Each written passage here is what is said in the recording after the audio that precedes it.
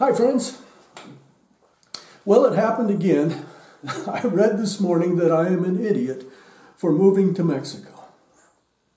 And I'm going to keep saying this as long as I keep getting those kinds of comments. By the way, since I started saying what I'm going to say now, I've gotten a lot less of those comments and what I'm going to say now that I've said before. So I apologize for those of you who think I keep harping upon this. But hey, when you're a YouTube creator, you get these comments and it becomes part of your life. When you make a comment that says I'm an idiot for moving to Mexico, it says absolutely nothing about me. Nor does it say anything about Mexico. The only real information that it conveys is the mindset of the author. So I'm going through my closet this morning after having answered that and saying something like, oh, you know a lot about being an idiot, but not much about Mexico. I'm going through my closet looking for the shirt to wear today. And I'm thinking to myself, you know, basically I live here in Mexico on my Social Security. So here's my question for the guy that wrote the idiot comment today. Will you be able to live on your Social Security? If you're living on your Social Security, do you have a maid that irons your shirts?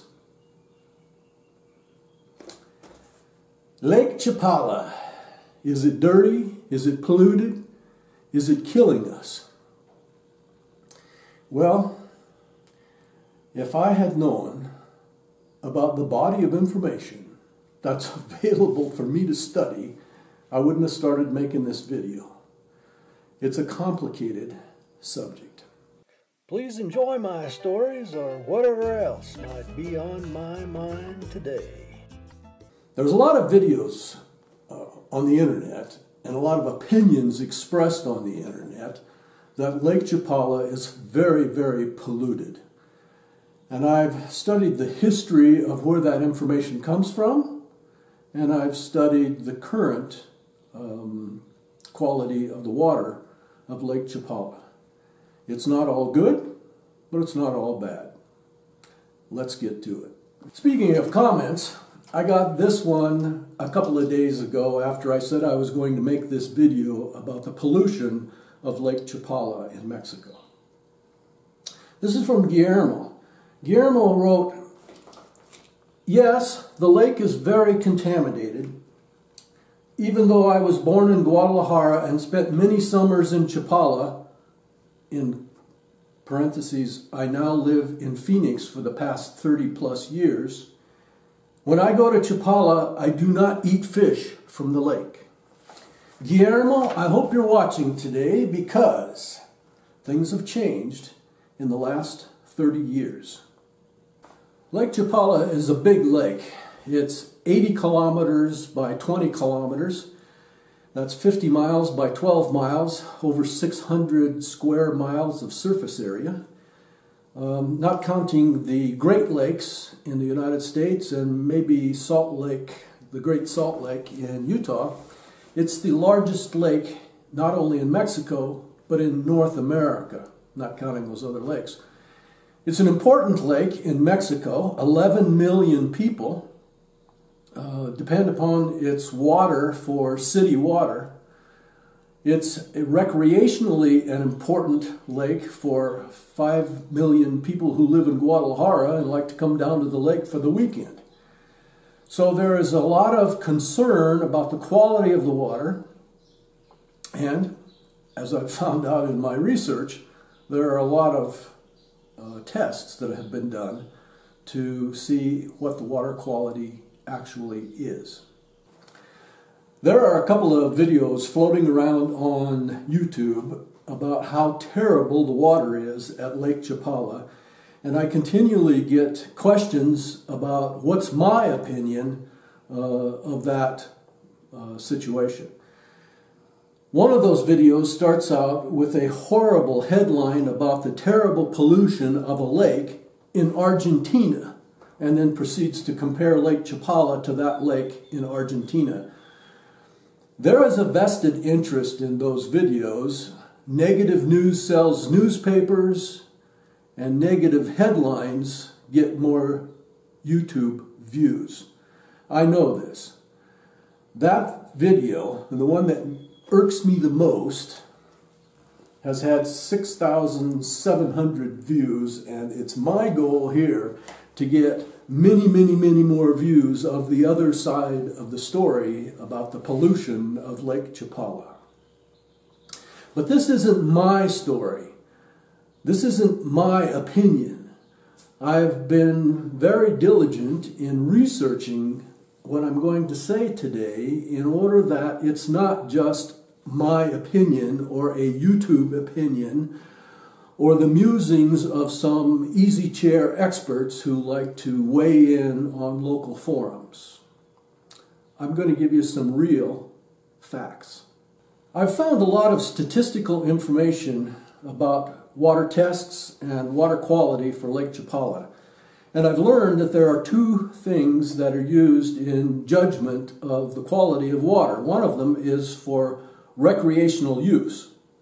And that's kind of divided into full submersion, like swimming under the water, and partial immersion, like wading or water skiing. And the second use that is judged is how good is it for delivery to a municipal water treatment plant for use in a city as the city water source. So those two things, recreational use and a source of city water. There are international standards for the judgment of these qualities.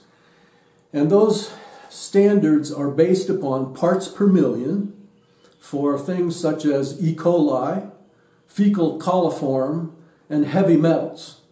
And you can translate that as bacteria, human and animal waste, and arsenic and mercury in particular.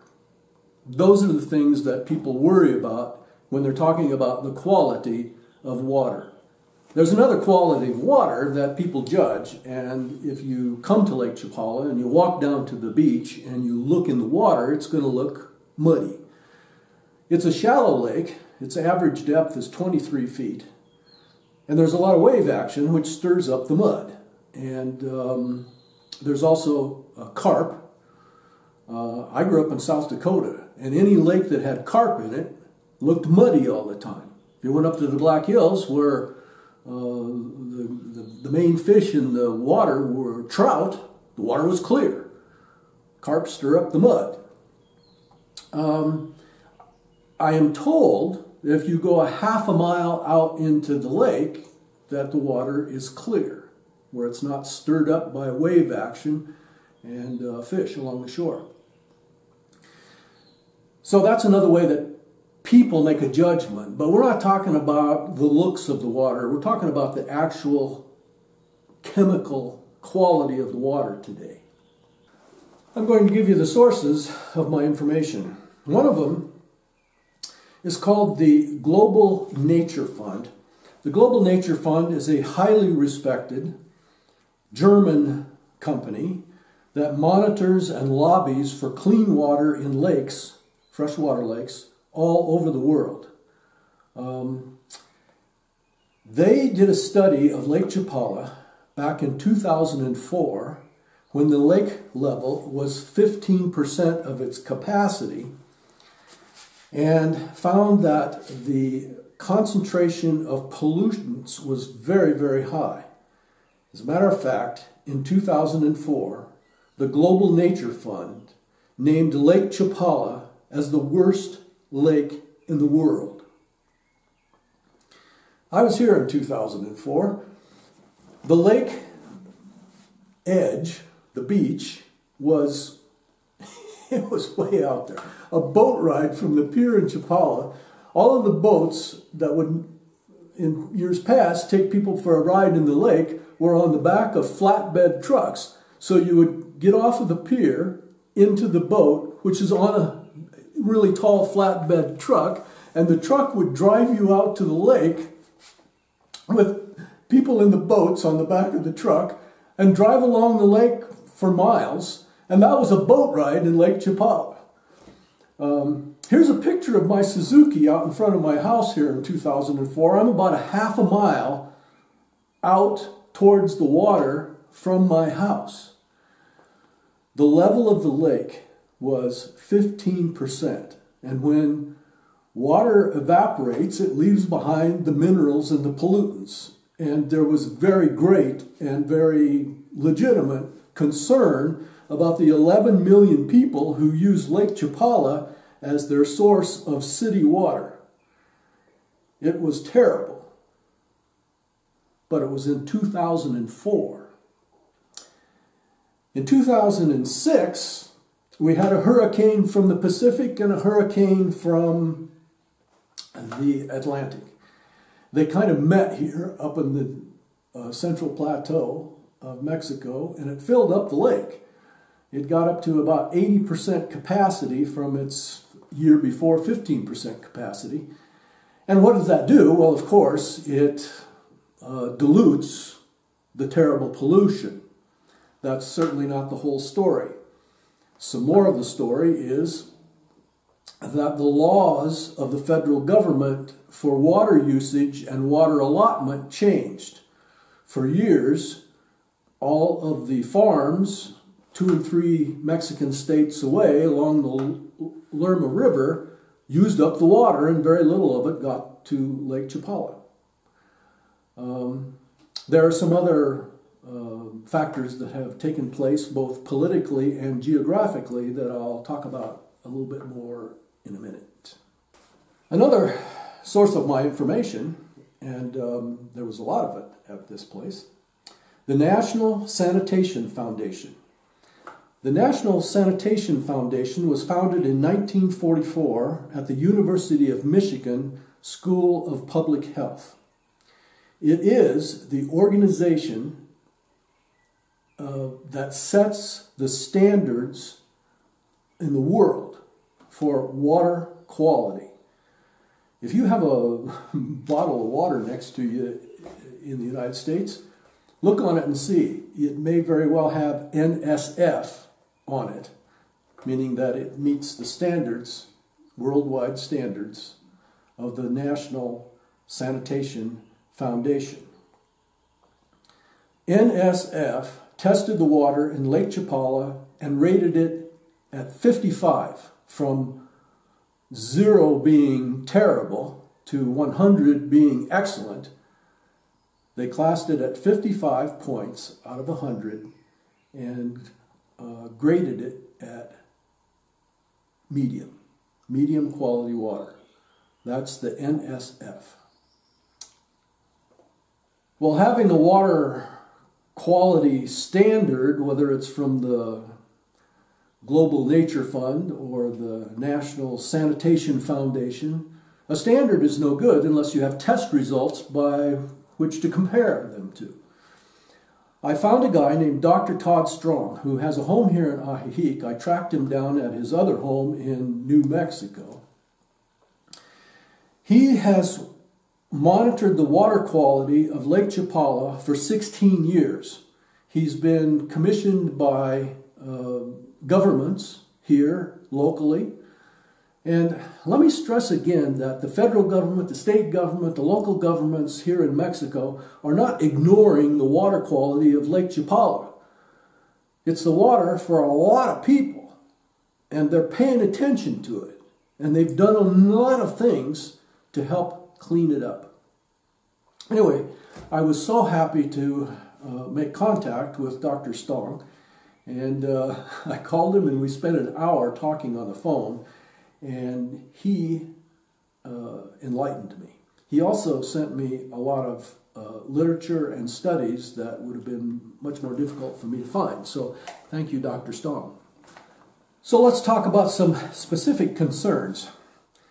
One of my biggest concerns, because I too am subject to reading the local news, there was an article not too long ago, a couple of years ago, about children east of Chapala dying of kidney disease caused by mercury poisoning from eating fish out of Lake Chapala.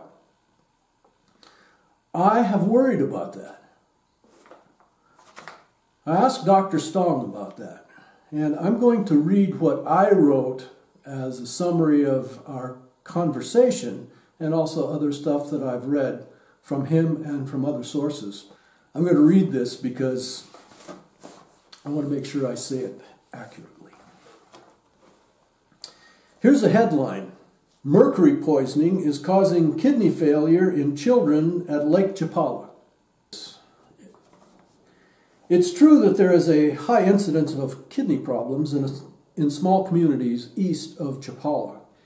In my hour-long conversation with Dr. Stong, he listed many medical and cultural reasons for those kidney problems, most of which were over my head in medical terms. But he was very clear in his assessment of the lack of potential for mercury poisoning from eating fish in Lake Chapala. Of the most commonly eaten fish in Lake Chapala, tilapia, catfish, and carp had the highest incidence of mercury poisoning, 0.4%, 60% less than a can of tuna fish in the United States. Kidney problems in Mescala were not the result of mercury poisoning from eating fish. And even if it were, that doesn't translate to a concern for the general population, which is not living on protein from the fish of Lake Chapala. Much of that myth of mercury poisoning comes from those old studies when the lake was at 15% of its capacity.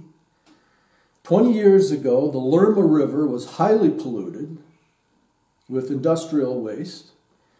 And since then, there have been 200 sewage treatment plants built along 700 miles of the Lerma River between here and Mexico City.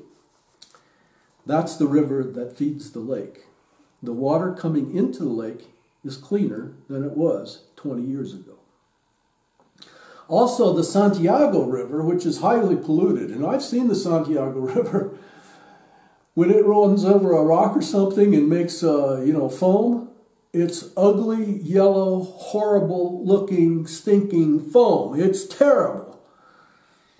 But it doesn't run into Lake Chapala anymore since the federal government raised the allotment in favor of the lake and less water usage by the farmers who irrigate up the Lerma River. They've legislated that the lake level has to stay at 60%. At 60%, the Santiago River doesn't run into Lake Chapala. Lake Chapala runs into the Santiago River, which then is diverted into another river system. So that source of pollution no longer exists. Kidney failure in children east of Chapala and other towns along the lake is not a problem to be diminished, and I don't mean to. It's bad. But it's not caused by mercury poisoning from eating fish in Lake Chapala. This one I ran into almost made me laugh. Almost. This is from TripAdvisor, a place where people who are going to travel check to see what other people think about it. TripAdvisor. There's no swimming in Ajijic, so here we are with a beautiful view of the large lake, which is polluted and no public swimming pools. It kind of highlights the situation in general here. Swimming pools and mansions for the wealthy, nothing much for the local people. And as I'm reading this, I'm looking out my window at people boating, fishing, swimming. Here's a picture of the balneario. I go to this. It's not too far from my house. It's a public swimming pool. There are other public swimming pools. Let's not forget Tobalandia, a huge water park right here in Ajijic, public. There are hotels that have public swimming pools. The guy just doesn't know what he's talking about. I relate this because it's typical of the misinformation that floats around on the internet about Lake Chapala. Swimming pools for the rich, nothing for the locals. Oh, this is the beach in Chapala. Oh, are all those people swimming at the beach in Chapala in danger of losing their life because of full body immersion in the pollution of Lake Chapala? The standard for fecal coliform parts per million in the United States for public swimming pools is 200 parts per million. In Mexico, it's a little higher. It's 240 parts per million. In a study of Lake Chapala's water from 19 water samples all around the lake, the average parts per million was measured at 50 parts per million, 4 times better than the standard for public swimming pools in the United States of America. So how do we explain horrible, horrible reports of pollution in Lake Chapala and the coexistence of tests that show that's just not the case? Lake Chapala carries a lot of old baggage from 20 years ago when the lake was nearly dry, and it was a concern. But in the ensuing 20 years, 200 water treatment plants have been built to help clean up the Lerma River. The Santiago River no longer flows into it. Federal legislation has legislated more water into the lake to maintain its level. The lake is cleaner than it used to be. It's cleaner than a lot of swimming pools in the United States. Am I going to drink the water in Lake Chapala? No. Fish pee in there. Hey, if you like me, give me one of those thumbs up. And please subscribe and hit that little bell so you know when I post next. Please share me with your friends on social media. Thank you for watching. I hope you enjoyed what was on my mind today.